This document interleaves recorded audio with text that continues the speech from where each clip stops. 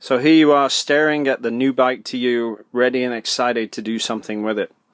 You've already done a lot of reading, probably talked to several riders that own the same bike, and have gathered a lot of information about how to personalize the bike to make it your own, whether that be add-ons, performance upgrades, or general bling.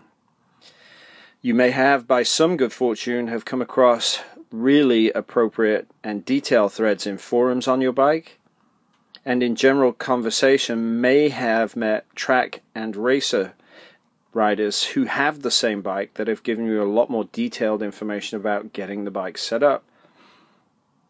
So with the dollars you have allocated for your bike improvement fund, what are you going to spend it on? For sure there's lots for you to choose from and debate over, so what will you do first? Does that depend on peer group pressure? Does it depend on good research?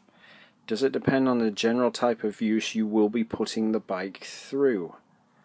Have you even thought that far ahead?